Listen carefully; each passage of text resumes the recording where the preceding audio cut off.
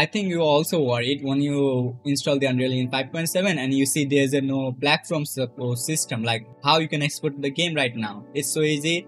They just shift the position. Now from here you have to press here the platform, and from here you have to press project launcher. Once you come at the project launcher, you have to create a launcher profile. You can give it name anything like Android. In my case, let me give it Android build. And then press enter. You don't have to give description, you can skip this part. At here you find the right mouse, press at here the edit button. From here you have to do configuration. The project is in a CADN, which is you can choose your current project.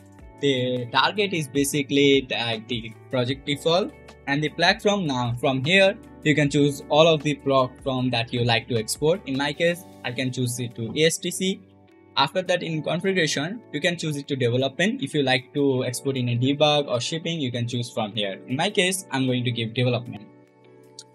After that, in a content scheme, you have to, by default, it's in a Zen's streaming. You can change it to development package. I always recommend to go with the development package or pack file because those are most great option. After that, once you're done here, you don't have to do anything with this. In the increment cooking system, you have to choose the modified as dependency that recommended. Choose it that. In the maps and cooks, it's so important. Make sure you choose that selected map only. And from here, just split your file. Choose this thing, the map folder. It automatically take all of the map data. Okay. Then scroll down. At here, you find the game. You don't have to do anything with this thing. Keep it like same. After that, you find archive build. This option is so important. So you have to press that archive build yes or true, and here you find the 3 dots. Now you have to choose a directory like you want to export the file. So in my case, it's in a music.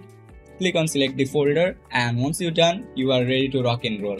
After that, here you can see there's a initialize or initiator the map. So just click on that. Choose the maps that the map you created, like the map name that in the first time whenever the game will be open, this map will be first open. So make sure that you give at here. In an extra command line, you don't have to give anything. There's a lots of extension like automation bot and pre-tester, so you don't have to do anything with that. Now you have to simply click on launch, and you'll be see something like this panel. It will be just take like a 10 to 15 seconds in my PC. Others all depends on your PC config, your network speed, your hard drive, your project location, your engine version. Lots of things will be varies.